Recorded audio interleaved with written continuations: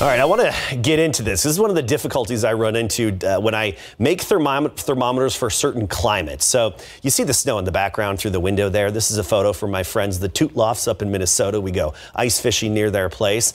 And I brought them this I made this thermometer and brought it for them. It's the same one I had in the ice hut when I was out ice fishing. You got to travel with thermometers to see, what the conditions are. The range of it is -40 to 120. Okay, no big deal. But I have to get that kind of a range within a 6-inch tube of glass. I have 6 inches to work with in this case, and I have to meet that big range because that covers all the possibilities and then some in that area, in that part of northern Minnesota.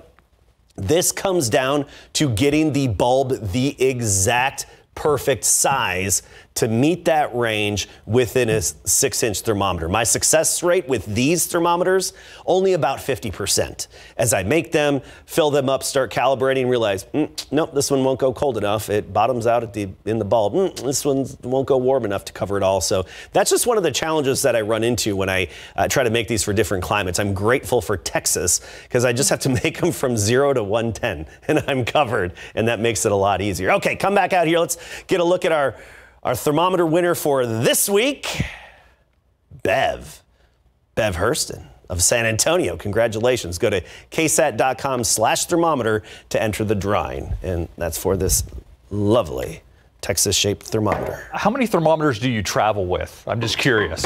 Sometimes several. It depends. Like the ornament size ones, sometimes I do. Usually I wrap them up in bubble wrap. And yeah. Do they have their own case?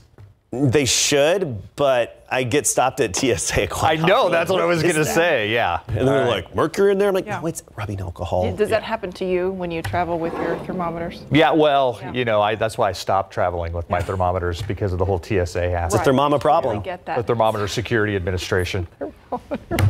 Should be right back.